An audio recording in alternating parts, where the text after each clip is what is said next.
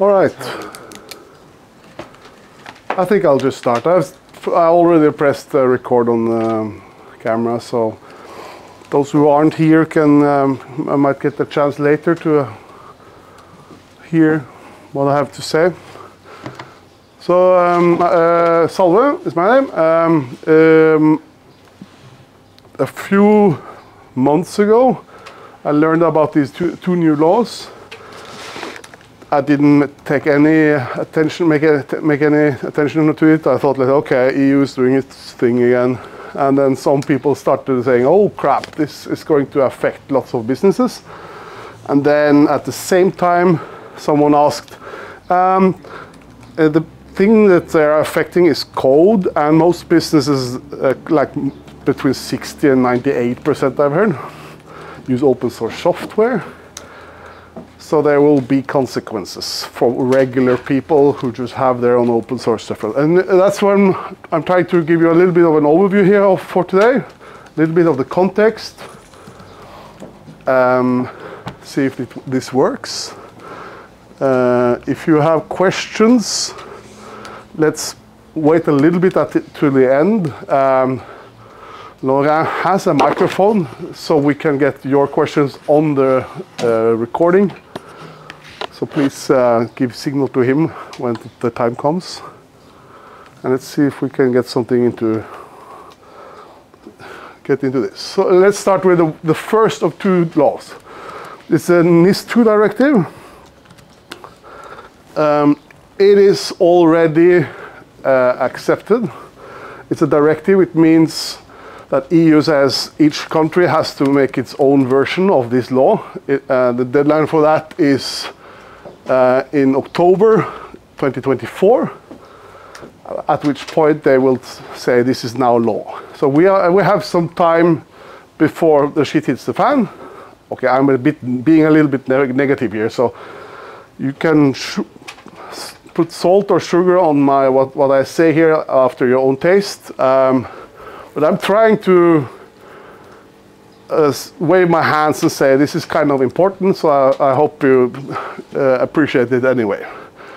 NIS2 Directive is about securing critical infrastructure.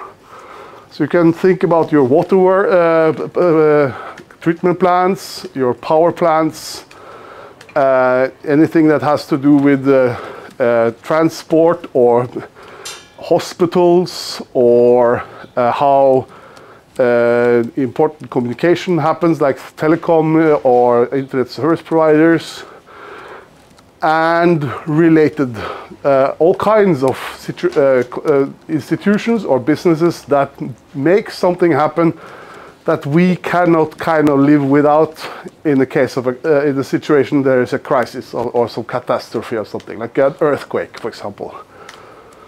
And the point here is to create some transparency with it in such a way that these critical infrastructures are more resilient towards failure and hacking and bugs and all kinds of stuff.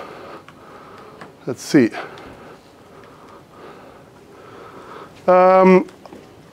These laws, both of them, explicitly they say this doesn't apply directly to open source, but we'll get more into that. Because while there are maybe no direct consequences, the indirect ones I hope to convince you that are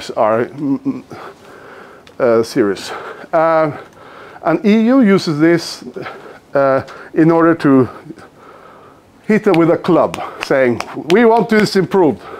And the club they have is fines up to 10 million euros in this case, or 2% of global revenue, which is higher, and the possibility of management fines, and maybe even more serious stuff. A little bit unclear of what the level is here, because this I haven't read everything, but I've read that this is like on the table. You might want to talk with your lawyer at your business.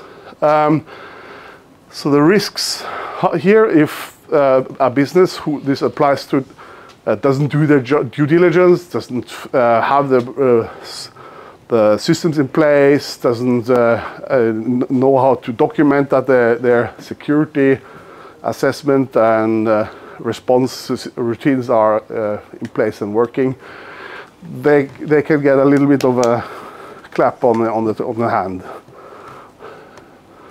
And who does it apply to? There are two types of entities. They're called essential and important entities.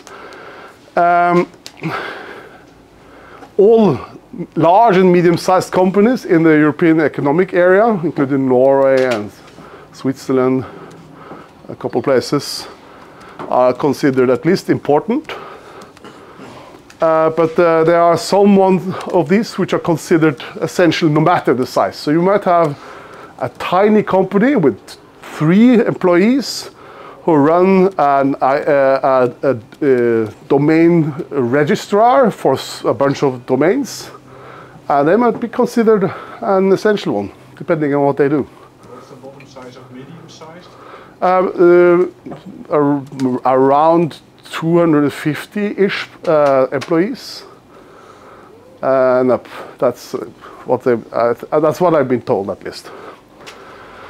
And it also goes for companies who want to do business in EU. Like with the GDPR, if you are in the United States and want to have customers in the European Union, you have to be prepared to follow some of these laws. And it kind of depends. There's a lot to this. Lawyers need to be involved. I'm going to give you like just a rough idea of what's going on so you can become appropriately scared. So what's demanded from the NIS2 Directive? They want to make these types of businesses that have to do with critical infrastructure to have an all hazards approach to the risk assessment for their IT systems. That means do a proper risk assessment, like look what kind of attack vectors that are available, look at the possible consequences, the likelihood of it being broken, go thoroughly through it. If there's some internal attackers, like a former employee who hates their boss but didn't get their access rights revoked, that's an attack vector.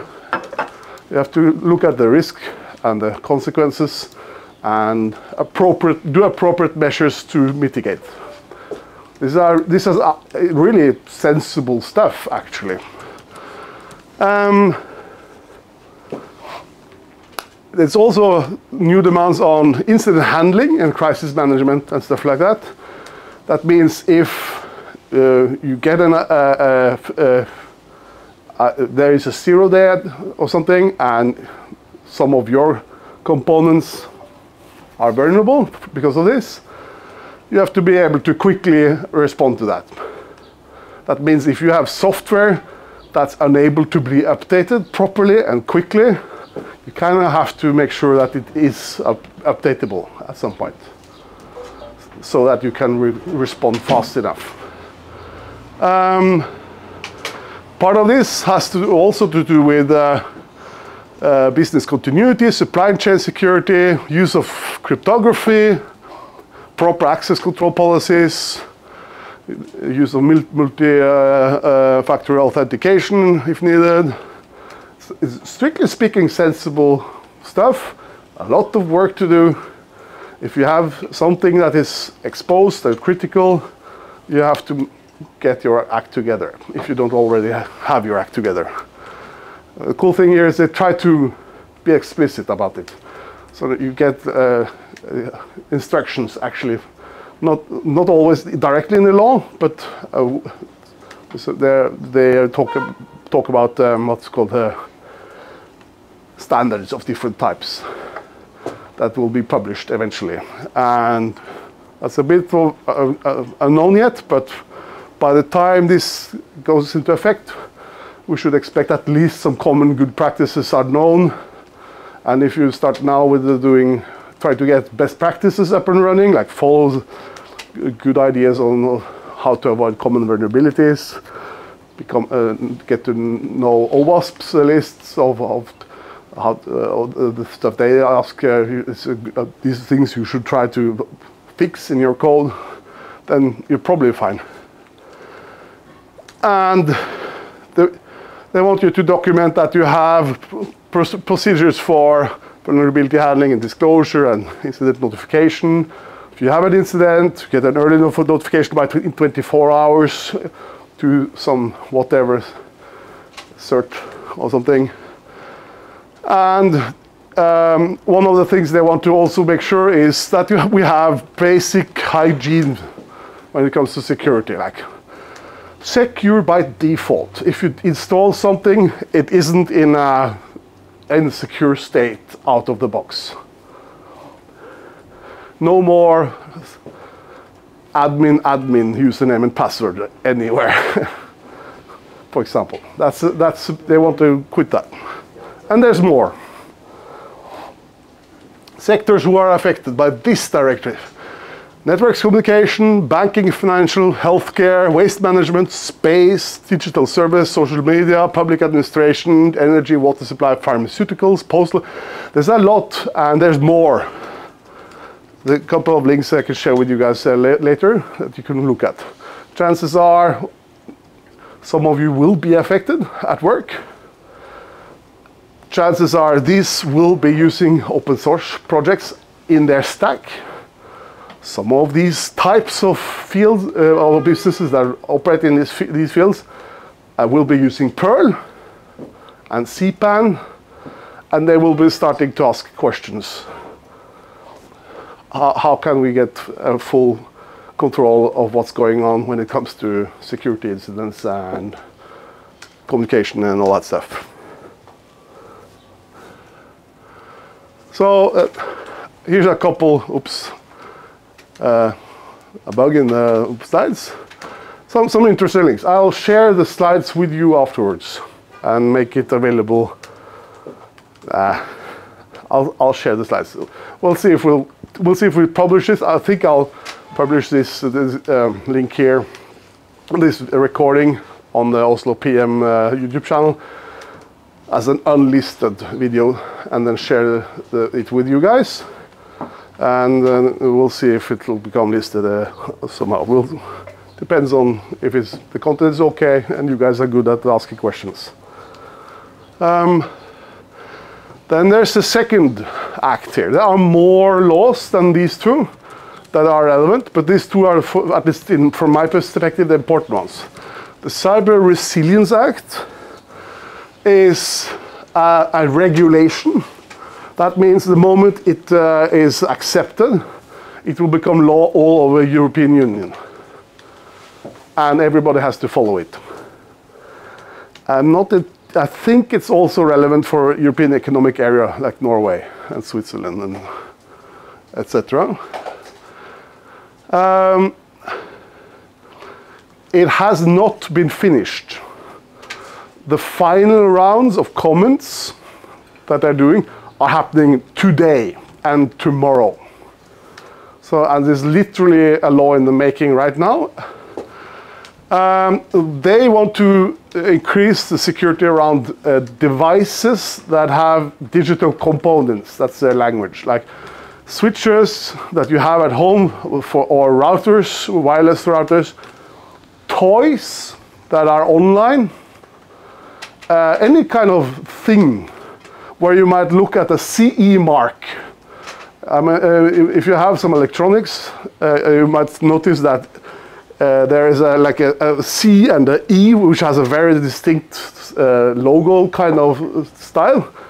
That's basically European Union's way to say, to give the manufacturer a signal that they can say, we follow the European Union demands when it comes to these physical demands, like what safety features against electricity overload a device has, for example. There are a lot of regulations. Now the CRA comes in and says, if you have digital components, if you have software as part of it, can put the CE mark on that also. Of course, a business that claims they're following European law can get audits. Just so you know, this is not like you start bragging. Somebody can come and check and see if you're actually following the law. And if not, there can be consequences. They also distinguish between critical products and regular products. This is a list. All of these are listed in the Annex 3. Okay, 1 second. Here are some examples. Class 1 was critical. That might be identity management system, network management systems, network monitoring systems, update and patch management. Class 2 software, which is has not as high demand. Operating systems, PKI infrastructure, firewalls. There's a long list.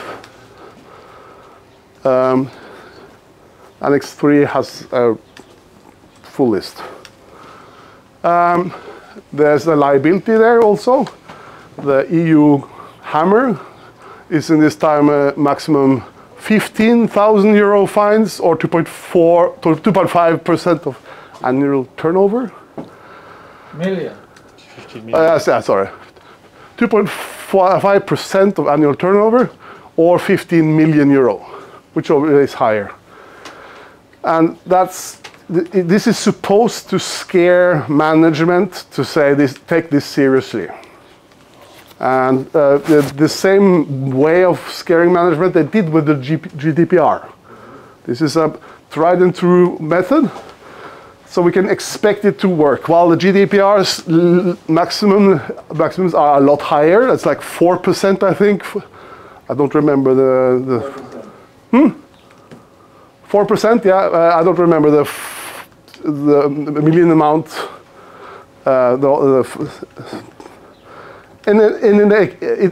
It kind of worked, so I think it's safe to assume this will work too. This will be motivating. What will the CRA ask us to do? Any devices, and they're kind of loose, what they mean with device. It's easy to interpret, and many do so, that it doesn't even have to be a physical device. They could just talk about software that you run somewhere in order to do something that interacts with this. So it basically means anything that talks online. Like a browser could be like Firefox could be part of this. If you run a DNS server at work, that DNS server could be part of, applied to. Like, so the NLabs.net, there's a Netherlands, a Dutch company that kind of manages some of these open source projects like Bind and Bind, they managed a competitor of Bind. Okay, they're the competitor. Anyhow, sorry. They have one of those competitors to Bind.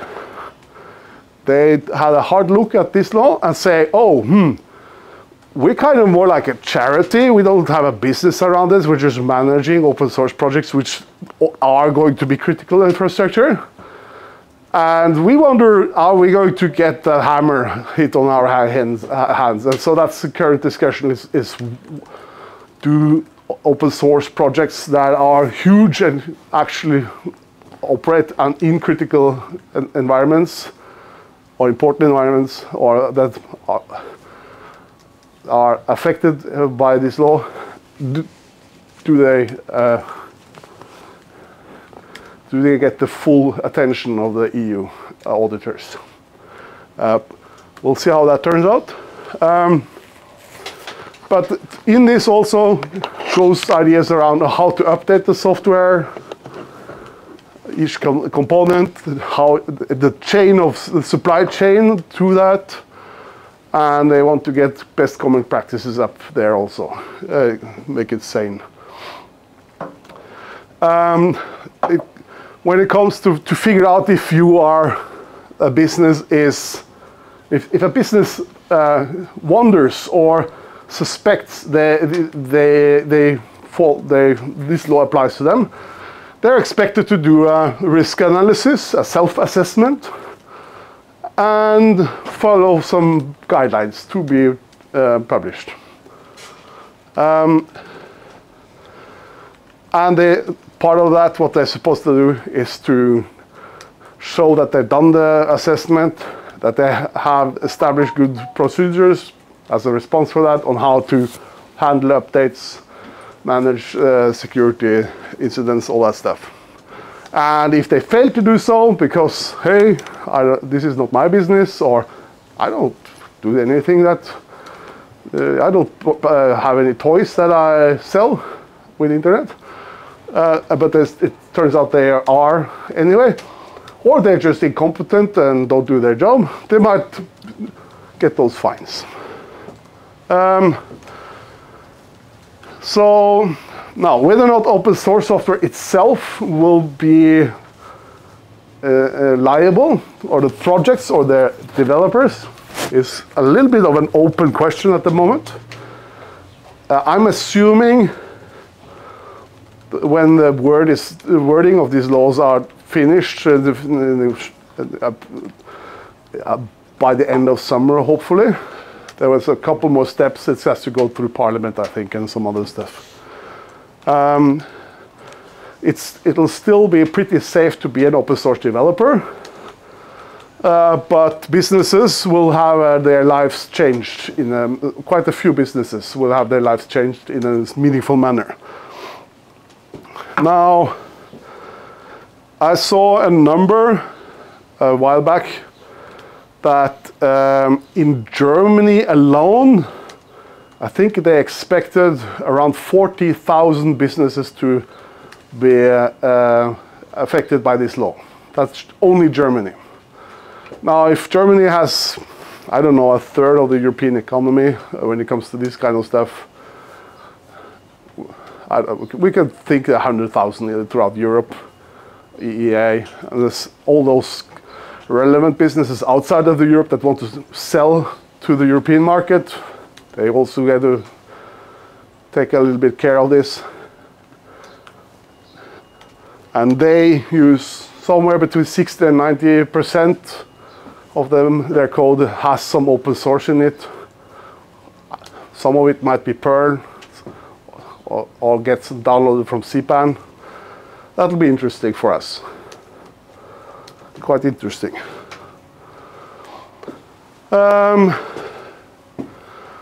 I've already talked a little bit of the concerns when it comes to demarcation, like what is an open source business or project. Some frustration on that has been actually that the council or the people who have made this, who are working on this law, they haven't done much to actually reach out to open source communities at all. They made a huge effort to get small and medium businesses to speak up. So even so they're doing they've had some mixed messages going on.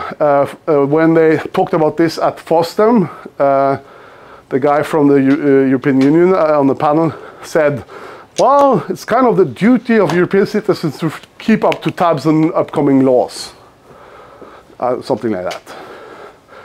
So that's a little bit of a fuck you kind of message. So, but okay, at least some people started looking at it and said, oh shit, this might actually be serious. And here we are.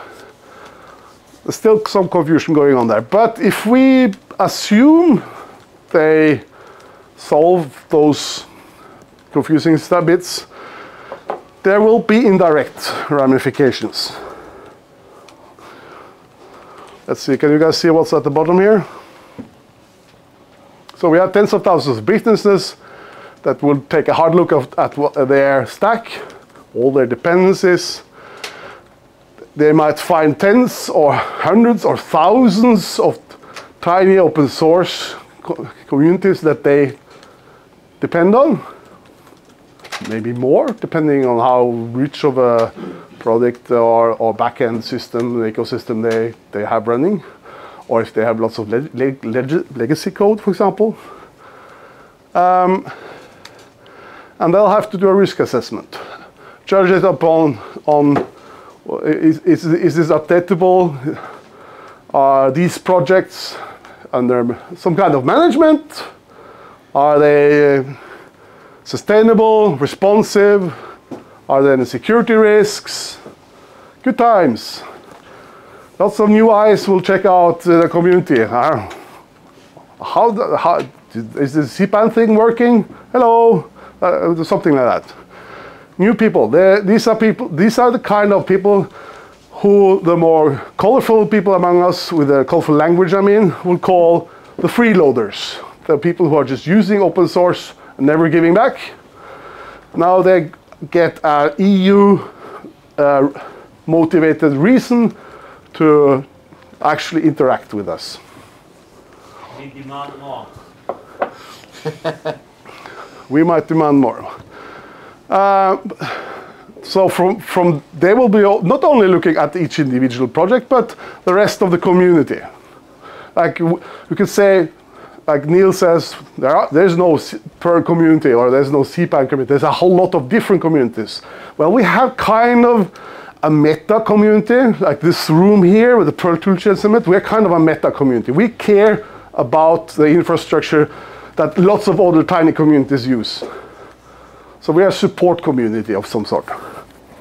So they will be looking at our work at some point. What kind of tooling do we offer so they can get their shit together? What kind of metadata do we have, the required metadata in our stack? Let's take questions in a moment. Security risks will go there. If there are any problems, there might be visibility around the fact. And if it turns out there are Python projects out there and the Python community isn't responsive, the business may say, I'm sorry this went bad and lots of people lost their power or whatever. But the Python community was not responsive when we tried to figure out what was going on here. This could happen with any community, including our own.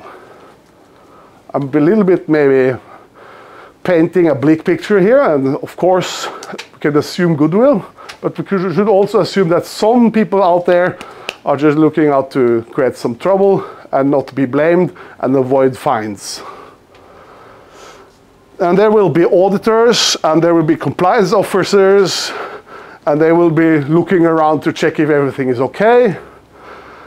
And if they don't, CEOs and CTOs will start to look around, well, who can we blame? Where did this fail?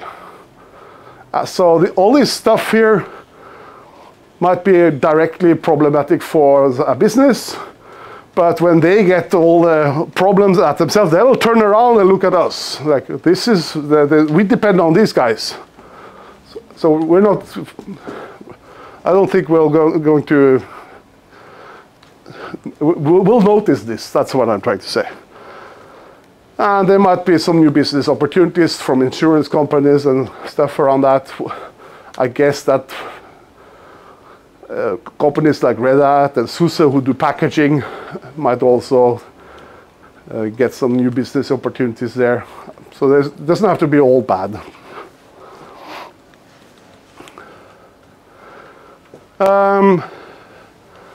So for us, okay, let's have a quick pause for questions if there are any.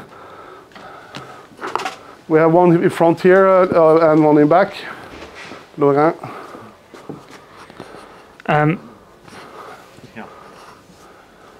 My question is, I was not clear on exactly where this comes in as a requirement. You were mentioning like the CE label on devices, electric devices, and I'm wondering, can a lot of companies just avoid this by saying, oh, no, we don't follow that, and just no longer put the label on? Well, that's fair actually. And so if you translate that comment, that, well, we don't have to follow EU law, because the CE mark is a claim that this company follows EU law. And if they don't put the mark on, then in the EU, you don't get to sell that stuff. Okay, that's the part I was missing there. Yeah. I was wondering if it was like the comic book compliance with ethics thing where they stopped the label and the world didn't end. So, okay. Yeah. No, a legitimate alternative for somebody outside of Europe would be to say, no, we're not going to do business with Europeans anymore. Fuck you. Which is kind of okay for a business, but on an open source level, that's interesting, because licenses are not supposed to have borders. Right, but I mean, could EU law be enforced on someone who's in the United States, for instance? If they want to do business in EU, but yes. An open source person? No, the open source people, they won't be affected directly. But if there's an American company that wants to do business in Europe, they might go to the open source person and say, hey, we're a user of your software. We'd like to introduce some fixes that helps us to follow these demands from the European Union. Could you accept those pull requests? And if the person isn't available or doesn't want to, then we have a problem, and we have to look at, that business has to look at like, okay, how can we resolve this? Should we fork? Should we have an internal fork of it? Should we have some patch retrieve that is public? Should we just switch to a completely different project? Should we re-implement in Python or Rust? I hear that is popular these days. Let's re-implement everything in Rust. So there's a lot of, this force might motivate a lot of businesses to think through those kind of options. Laura, could you go?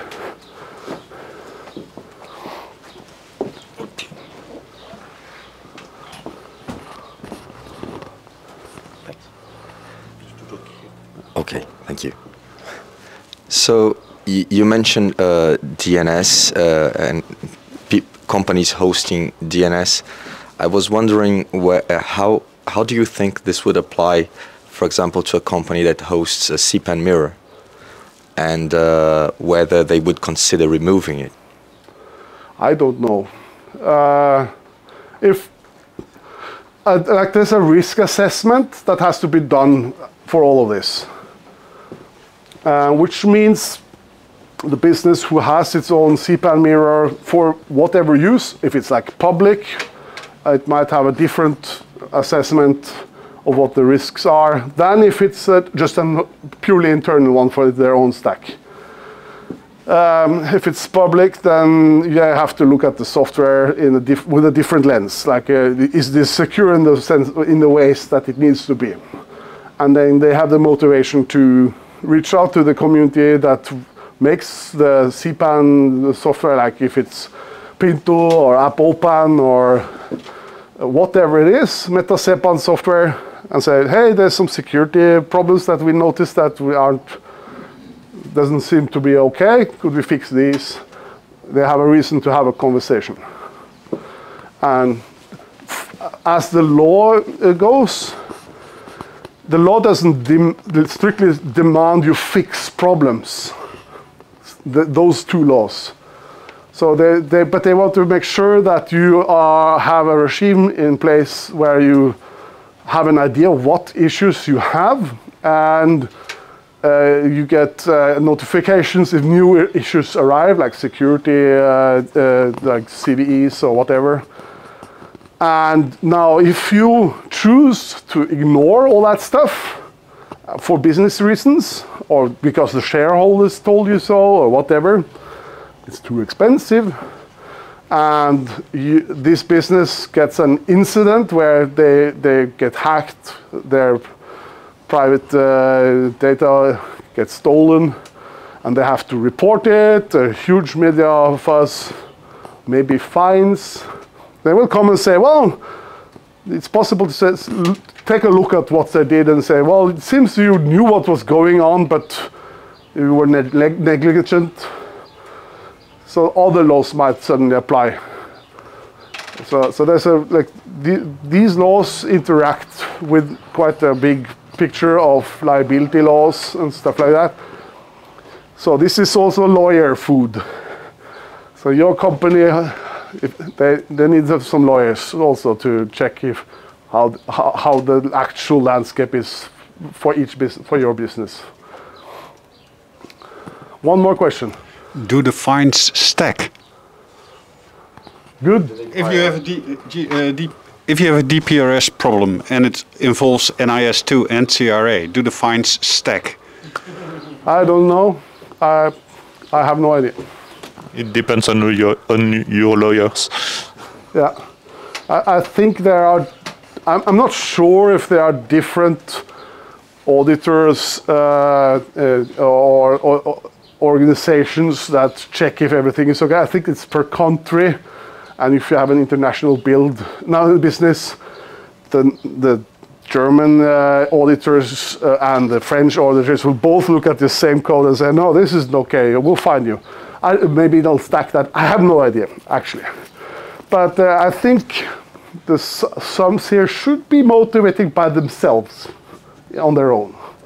I hope so, at least. Okay, so I've speculated a little bit about our ramifications. One way to get a full picture of dependencies is by using software bill of materials. There's a couple standards out there that basically have where Perl and CPAN isn't on the radar at all. That needs to change. I'm looking into something that OWASP does that's called Cyclone DX. And if you guys want to help in that work, you are very welcome to join that Slack server. There's a channel for Perl and Raku there that I made. Happy to have more of you there. Funny thing, say the alien modules have their own dependencies that go outside of CPAN. Those have to be represented somehow. I don't know how to do that, but it might mean that the way how we build or specify what dependencies we have in a CPAN file, for example, or other methods, we need to have a hard look at that. Like if you have a module that depends on another project or an executable like bin/ps just to get the process tree. That's a dependency that needs to be listed. There's also a bunch of tooling that probably needs when it comes to risk assessment. So making those SBOMs means also matching those up with any vulnerability database and maybe some other kind of auditors reports, I don't know. And of course there's the notifications. Brad Defoe has picked up CPAN audit again. I think he tries to keep that one alive. I'm sure he'll appreciate to get some help there. And like anybody else. We'll have to probably also look into documentation and FAQs and training. There might be also some questions around how to handle projects that don't have developers, like bus factor 0. Too many of those. And if a couple hundred businesses come and say, hey, we're depending on a bus factor 0 module, we have to have an answer for them. Pick this list. If this start at the top. If this applies to you, Here's how you can take a charge of this module. This is how you adopt it. That kind of documentation is probably useful to put on a central, easy findable, relevant place. How to identify responsible parties, like the CRA has a bunch of demands of what needs to be in the metadata for a project. Like, who is the security contact? Do you have an email address for any kind of stuff going on with some software? That actually kind of needs to be part of the CPAN of the meta spec, maybe, something like that. And there's more documentation to be written, I guess. And another thing which might be useful for us is to just talk about how teach these people how to be good citizens in an open source community. Like, how do you behave appropriately? Because these people, they're just used to getting code for free, and suddenly they have to interact with us.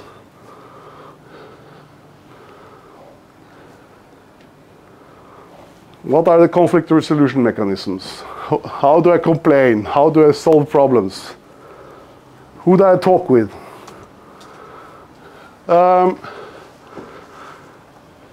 And it sounds like a horrible thing, and I'm sorry to bore you with this stuff when I'm trying to scare you. It's pretty warm in here. But this kind of probably requires some capacity building on our side. Somehow, I don't know who will have to do this, because we don't have money, this isn't our organization. The Perl Foundation would be a natural place to do this stuff. But they usually limit themselves on what they do. In my opinion, way too much. But now there's actually a need for them to step up here on behalf of CPAN and Perl developers and these communities. And if not them, we need to fix some other ways to do that.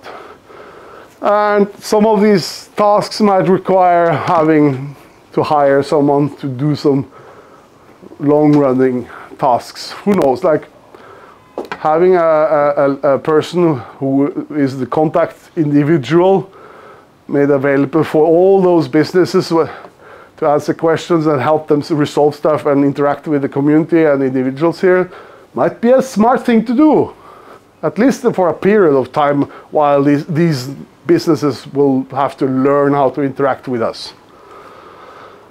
And what are the options? They don't know about the governance models. They don't know of how to adopt a module. We'll have to learn that, teach it to them. And a lot of businesses, I guess, will say, but we don't have people, we don't have competency to do this.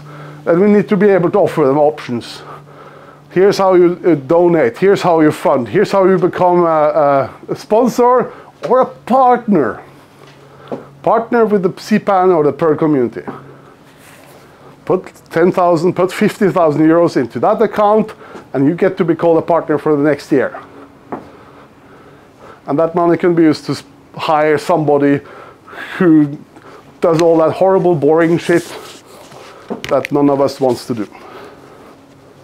And, okay, these links are for later.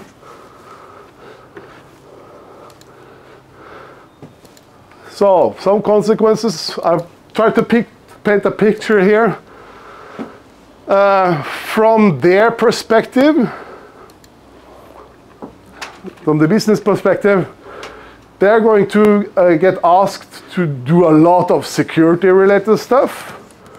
They probably don't know how to do that, so they'll be hiring consultants, and they will try to look for ways to save money. And there might be many ways to save money. How do we reduce the cost of managing huge dependency trees? Is there existing tooling that we can use so we don't have to reinvent a wheel or two? Hopefully, we can have some existing community infrastructure that helps them do their job and get a good idea of what the landscape looks like. Maybe they roll their own. Or maybe they take something that is open source and fork it for themselves. Or they could just say, well, we have stacks that uses 5 different ecosystems. Let's just reduce it to 2, so we don't have to interact with those other. And for a Perl community who's already quite small, that might be a killer. Somebody says, well, now we have an extra reason to move away from Perl. Now, that can be mitigated if we say, hey, we have our shit together. We know what we're doing here. Here's the information. Here's how you do things. You get less problem and less risk by staying in the Perl community. Even if we're tiny, we have a nice overview of what's going on. We have a good network of people. We have talented people, seniors. Maybe that's a picture we can paint that can counter some of those kind of thoughts.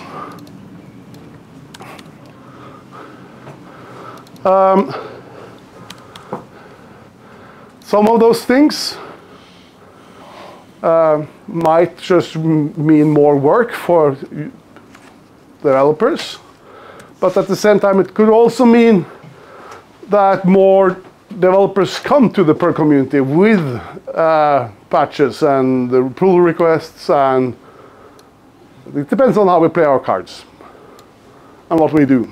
Maybe we'll finally have contact with the Apple people who built their Perl completely wrong. Yeah, the Apple people who built their Perl stack completely wrong, was that what you said? Yeah. Yeah, we need you need a microphone so that people understand what you're saying on the recording.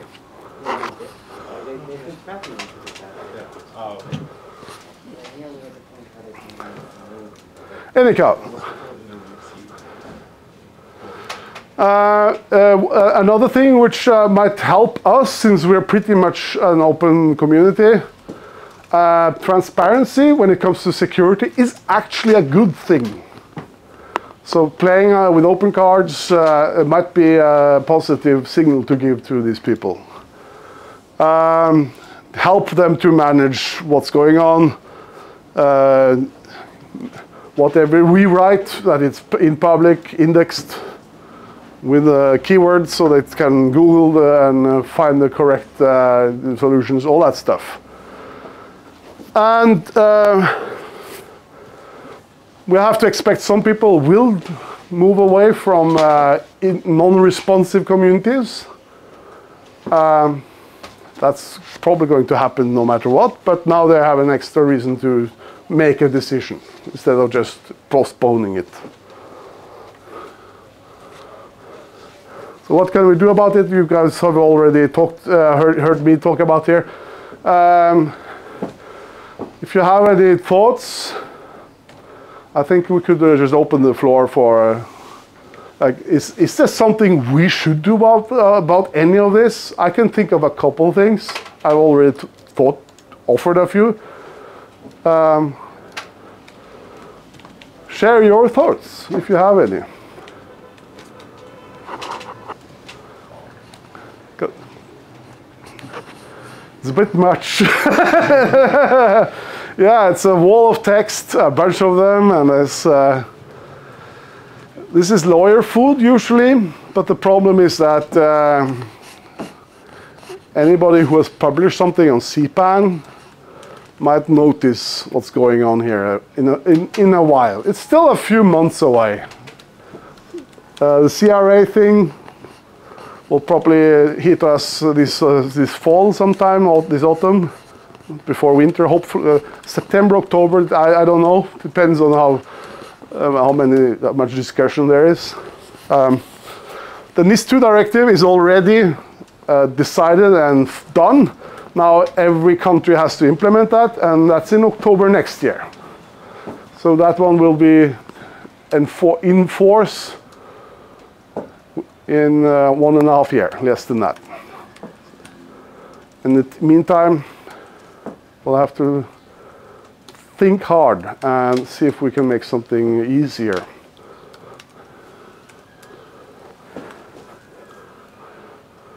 All right. Do we know any lawyers who can help us with fact-finding?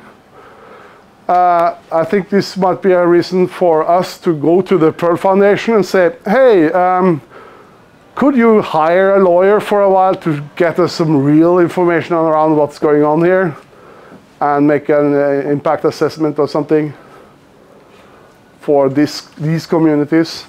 That might be useful. If you have comments, just raise your hand and I will give you a microphone. And one thing I think would be extremely useful is if we make an effort to the TPRF, for example, to say that they need to start working harder at getting funding for managing this stuff. Because this isn't something you can do on a volunteer basis anymore. It really hasn't been a volunteer job for several decades now, some of this, but now we have to do something. And quite a lot of this is also to avoid parallel work. Like if lots of businesses figure out, well, okay, we'll roll out our own solution and maybe there's some business opportunities there, but at the same time, it's kind of a waste. And the decisions we make on what data is exposed and what file formats and standards we follow or enable, that can shape how things are going and how easy it is for those businesses to look at the Perl community and the CPAN communities and say, oh, this was easy. Okay. I mean, given Microphone. Given how basically all Perl source code comes from CPAN and we have all the metadata there. We have most of what's necessary. Yeah, it seems like having the SBOM generation support just in a standard place where you can just hit a button and oh, there it is. It would be a huge win for Perl as compared almost any other language. Yeah, make SBOM as a final step after make install. Yeah, yeah. And have that SBOM for each module that's installed put into the installation directories at a sensible standard place. Yeah, possibly, yeah. But I mean, also having them on Meta CPAN. So you literally just go to some random module on Meta CPAN and just, there's the SBOM file. Yeah, the thing is that SBOMs are dynamic things because they have to be constantly updated based on different sources. Like you look at if there's been a security thing going on somewhere. And so, okay. Oh, okay. This is the latest CVE. There's room for stuff like that. So an SBOM is meant to be dynamically generated as quickly as you get something in, and that means you have we pick it from different places, and whatever tooling we're proposing that people use need to have something machine parsable available based on what is actually installed.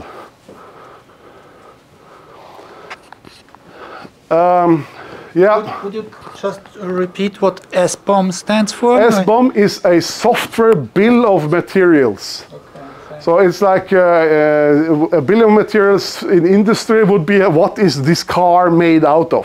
Okay, thanks. Physical stuff, the material demands, all that stuff.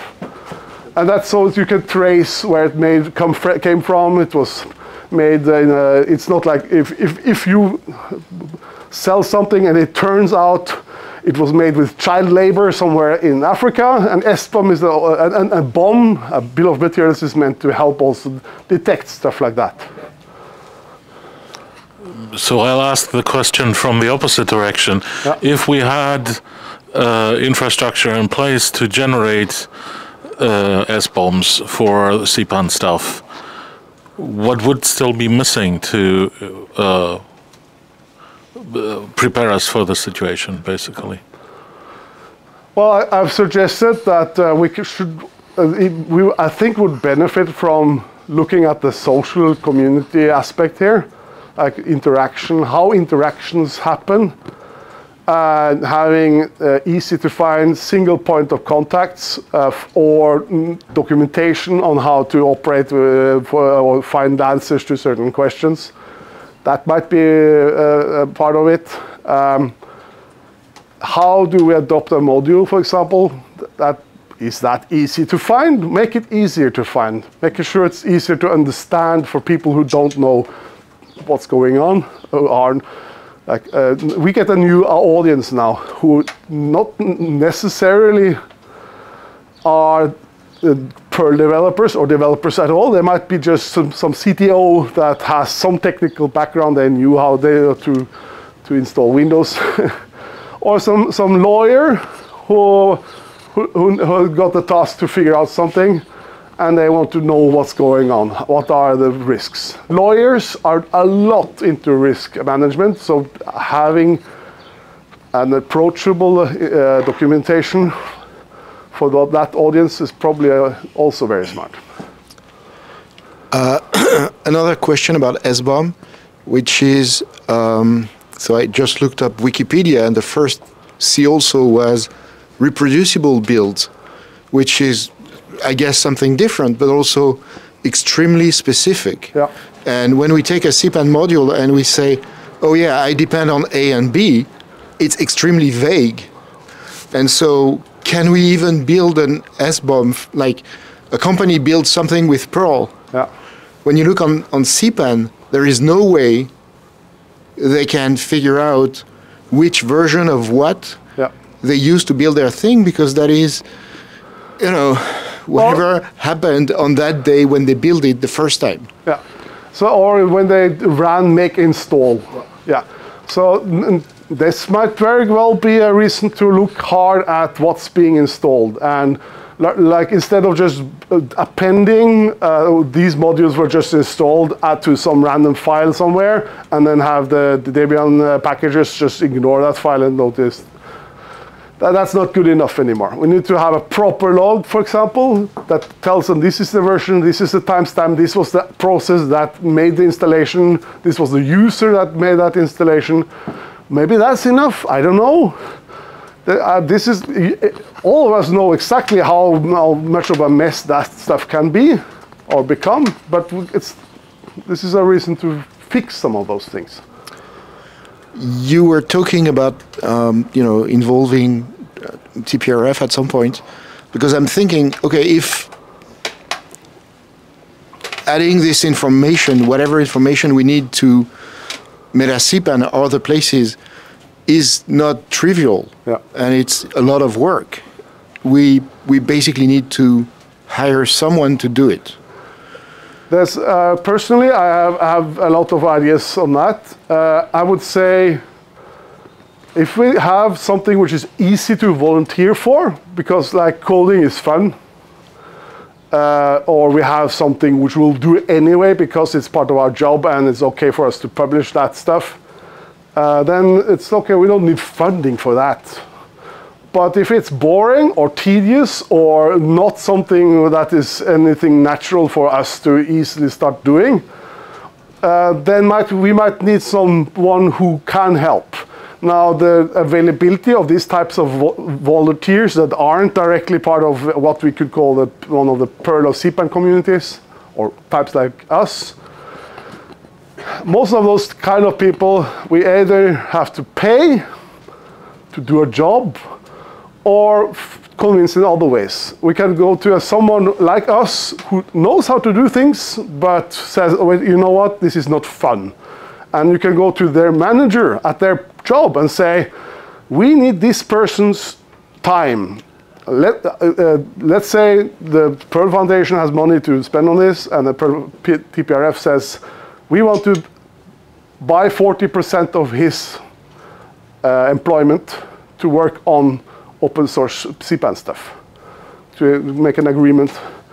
So we have clear mind and a paycheck to motivate when fun isn't available as motivation. So that's a way to make something happen also. But we'll probably need lawyers, and we'll probably need security experts who know this landscape much better than most of us.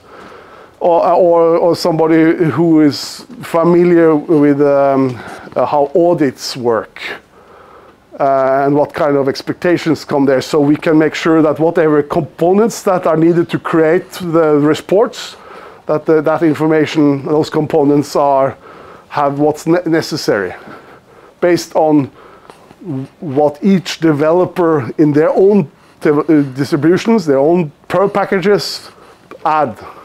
So if you have a makefile.pl, it's going to need another few fields saying this is our security contact email address, these are external dependencies we have, this is the make sure, for example, having another reason for regular developers to add that stuff which not everybody does, like where's the bug tracker, where's the Git repo. That's going to be necessary in any case, but now if that code is in use in a critical infrastructure environment, it has to get in there somehow. And that means more people will ask, can you put this into that? More pull requests, and that will trigger new interesting questions. Because if the pull requests aren't accepted for some reason, then the businesses out there will come to people like us and ask, hey, I can't get this security fix introduced or resolved or accepted. What should I do? And it's open source, fix it yourself. That's what they maybe tried, but they don't have the commit bit, because they don't have they're not accepted as co-maintainers. Maybe they want to be co-maintainer, but it kind of has to be a conversation, right? Can't just say, you, this is your project, but from now on, that person will be your equal. You can't do that, that's horrible. So the purpose of force? Well, that's like, this is interesting topics. Like yesterday, yesterday, we had at lunch a little bit of a discussion around that with Graham and myself, and Mickey nodded a little bit and said, okay, this is, Stig was there. And we are like having a patch regime for CPAN modules with users offering, these are the patches I recommend to solve certain things that the upstream developer isn't keen on solving themselves. Might be a way out of this. Make that into a formal part of how CPAN works. So this was very informative and important. I think raising awareness towards where the law is going. However, you brought us a lot of actionables and stuff that could be used in general to improve security and well-being of everyone that uses the ecosystem. But is this something, because it is not an actual law right now, because it's still undergoing stuff, do you think there's any actionable things that we can do or that we should do right now? Or is this just something to keep on our radar and, you know, brainstorm some stuff? But I mean, half of this could go away or change in spectacular forms. I don't think your assessment that this will just go away quickly, because last Saturday, like a couple of days ago, I organized a conversation with one of the lawyers who has been part of the CRA process, and he was there because it was his doctorate thesis. So he did that work as part of his thesis. I think he got his doctorate this week, I hope so, or maybe tomorrow. And with Simon Phipps, who is Open Source Initiative's EU policy representative. Those two guys really are on the case when it comes to that. And we had a 2-hour session with lots of good questions on what's going on and what are the different parts there. And the impression I got from them is that the core of these laws, they won't change. There are a couple details around CRA that's currently in discussion. But there's a public statement and almost black and white in the text that they don't want to kill off the open source communities because they think the innovation you get from there is too beneficial and they want to keep that going. But they don't talk about secondary effects or tertiary effects. What happens when like one tiny important project like that XKCD cartoon with like this little block that keeps up this structure, and there's one guy in Nebraska who's keeping that one living in the cellar of his mom. Like that guy gets a denial of service attack from 1,000 businesses who need to get help trying to fix that. Because they don't know how to cooperate and operate in an open source environment. They just download stuff. They don't communicate with the community. And that is a learning process that needs to happen in the businesses, and at our end is a preparation for that kind of scenario, how to make that kind of information easier available, make it up to date. If there are some process changes that need to happen, make sure those process changes happen in good time before this big rush will come next year, so that it's all ready. So some of that stuff might need some hurrying, in a sense.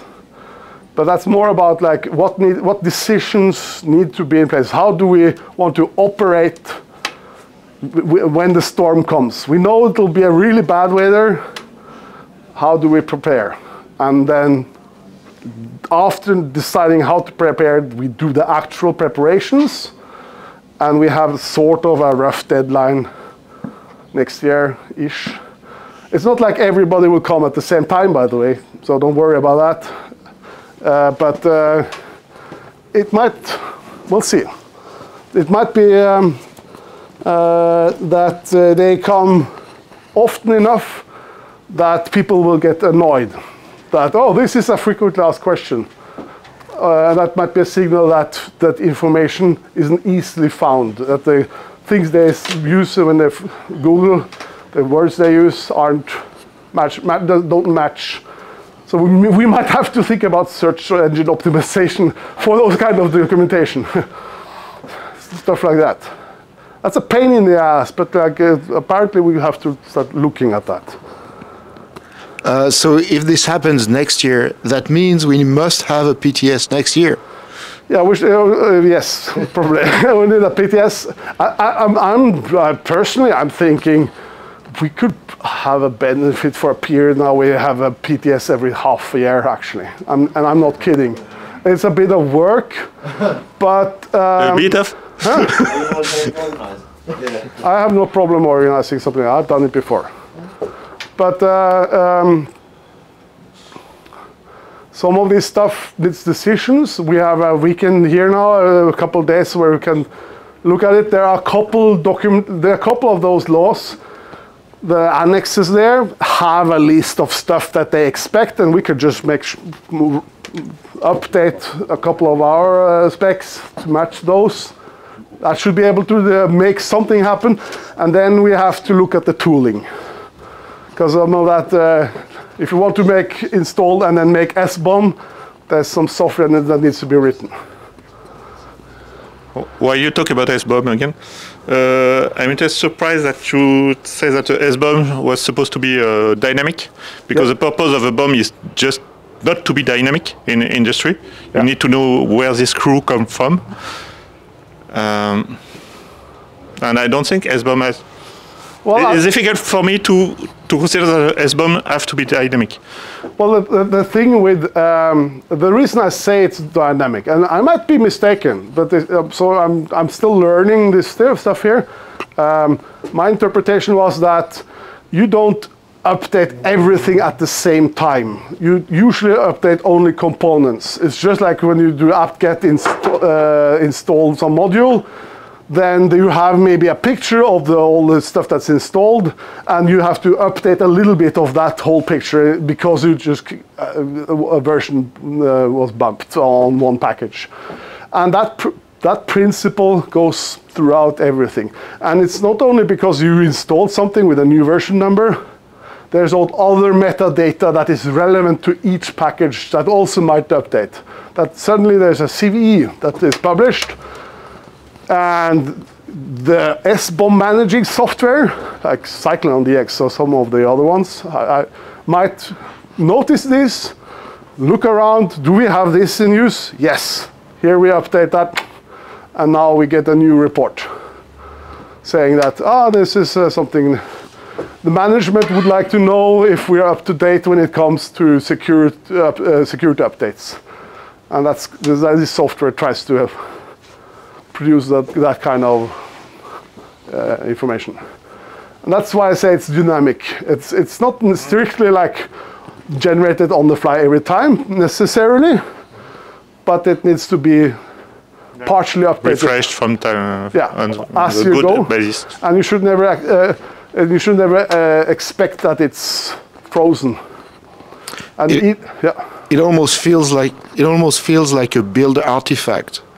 Yeah. Like when you release the new version of your website, when you deploy, the new version of your website, you generate that SBOM with every single version of everything that went into it through the build process. That's a way to handle the big picture. As reproducible builds, it's the same thing. It helps manage this picture. It is both an input to be able to rebuild and an output of your build process to prove that which components are coming from where. And another major part of an SBOM is to be able to correctly identify what you're actually referring to. And that means you have a SHA-256 hash of the code or executable or whatever object that you talk about. If it's this SHA hash here, then these metadata apply. And that gets pulled into whatever aggregating system and that produces whatever reports. All right. Already talked about lifecycle documentation stuff. Another one, which I think might be worth considering, and this is not maybe something we can do personally, but worth talking with TPRF with, is looking at OSPOs. Because there are lots of businesses out there are starting to get open source program offices. Some of them are getting fired these days because whatever reasons. But it's still a useful type of institution to have in a business, like one small group of experts that know how to interact with open source communities, that care about licensing, that makes sure that the legal environment is correct, that makes sure that the developers in-house know how to operate with open source communities. It's a teaching center, it's somebody who knows. That kind of resource would be very much interested in also knowing what's going on when it comes to those kind of reports that are generated from the processes that we have been talking about. And having somebody at the Perl Foundation be a guide for those kind of institutions, saying, here's how you put together our community in your big picture for your business. I think that would be useful. And there's also something more. I think it might be time to take a hard look at our own community traditions, because some of it might have to change. The security culture out there has some clear differences from the culture we have. Because when we talk about there's more than one way to do it, like the libertarian ideal of freedom and freedom of choice and freedom of how to work, that's like core to this community. And the heavy focus on backwards and forwards compatibility, super useful. What can we adopt from the security communities of attitudes and values to help us make better decisions that will last going forward? And do we have to tone down some of our traditions when we adopt some of those traditions and that cultures? Maybe we should have a security summit like the PTS, but for the security team. We're talking about help to companies, help to groups, but what about help to authors? What should authors do to make it easier for the lawyers to assess the modules? Because I can imagine that if I'm a very passionate programmer and I release my module and someone lawyer comes and you have to do this and that, and I have no reason to do so, I said, I'll drop it. Yeah, patches are welcome doesn't always work because the lawyer doesn't know how to code, but they can tell you what you have to do. And yeah, so yes, having a security track on conferences where people who come there get an idea, that might be something worth putting there. Those places who still teach Perl might have to update their curriculums.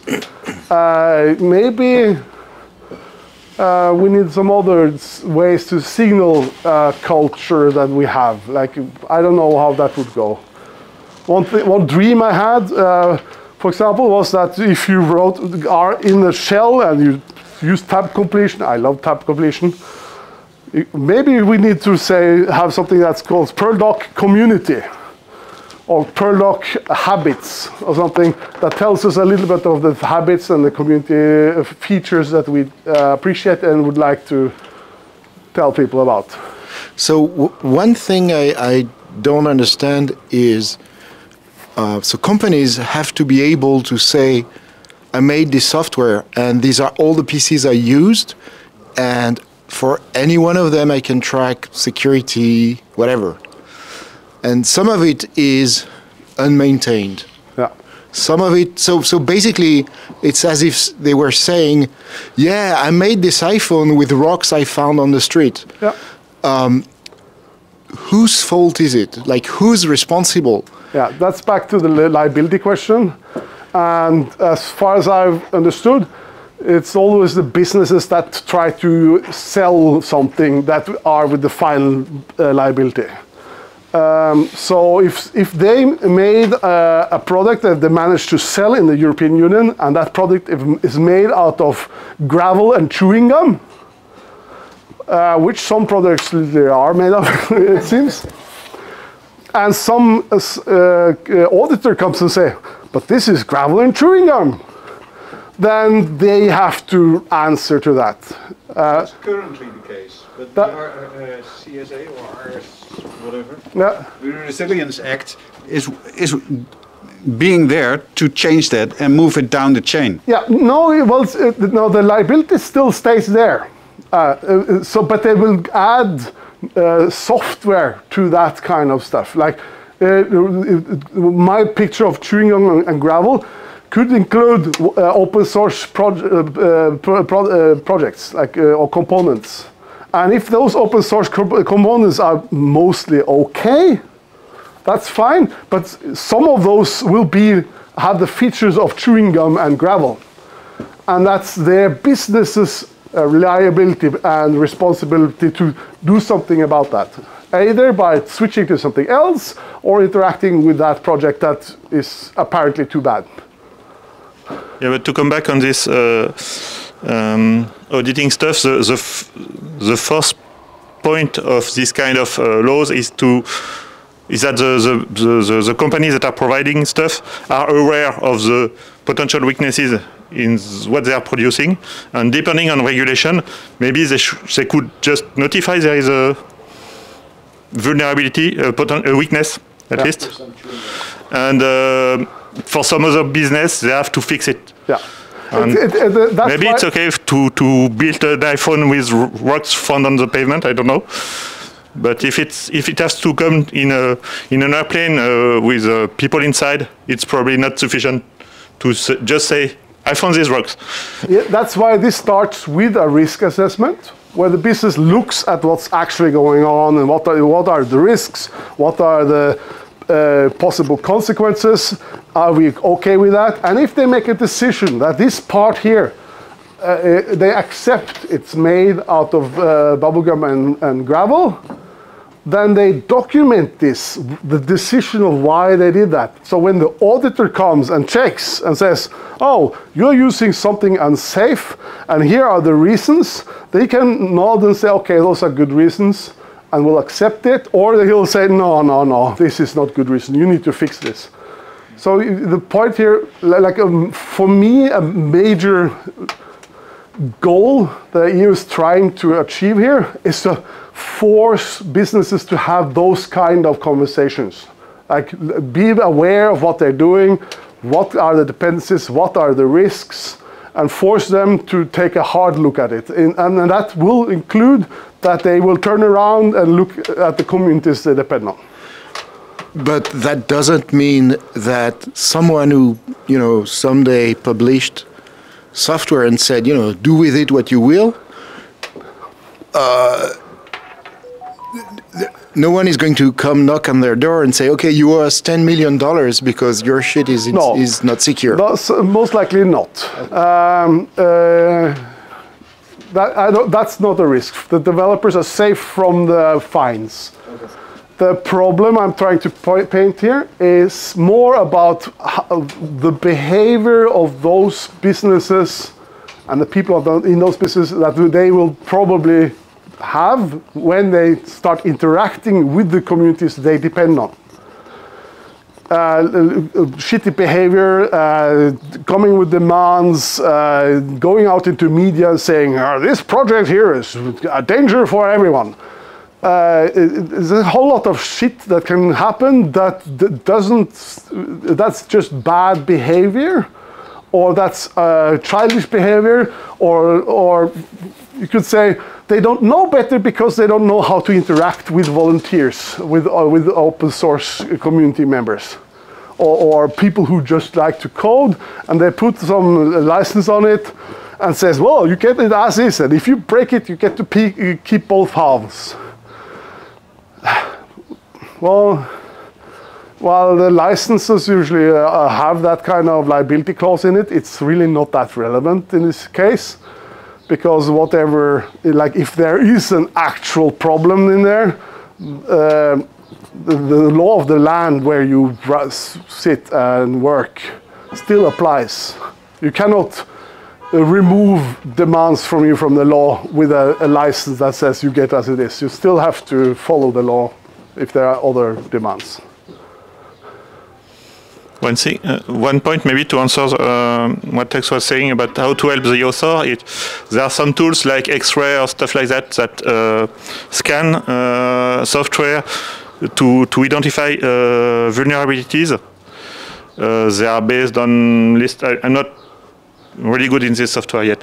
They are based on list of rules, and maybe what things the Perl community could try to do is to make sure that Perl is covered by those kind of tools to scan the security, the vulnerabilities and stuff like that. Yeah, so that's actually a really good point, that we're figuring out what kind of tooling is already out there and how to get on their radars, what kind of data do they need in order to get the correct picture of what's going on from our community and our ecosystem. Super useful and a very good way of spending our time, I think.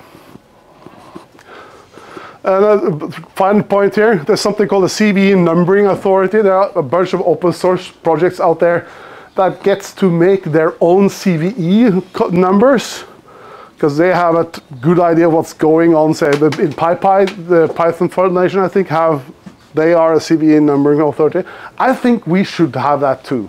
I think the security team, whoever that is, and the Perl Foundation should do that, just to be able to quickly say, okay, this is an issue, here's a CVE number, with making it part of the reporting system. There is a Perl 5. There is a Perl 5 security group. Yeah. And Rick is, if I'm not mistaken, the lead there now. And it's handled, so adding an extra number would not be the big deal. But that's just for core Perl, right? Not for CPAN. Currently it is, correct. Yeah. No, something that is useful across the community, like all the communities, I think would be, personally, I think that would be great. There's a couple really useful links here. The BERT Hub link at the top here. There's actually 2 articles that try to give a nice overview of this from an open source perspective. This has been a major reason why I said, okay, people need to know about that shit, because he paints a much more nuanced and complete picture than what I do. It's worth definitely a read or twice. And that's about it. I don't have anything more to say. So we can have a final, no questions? Okay, thank you guys. Thank you. I hope it has been useful.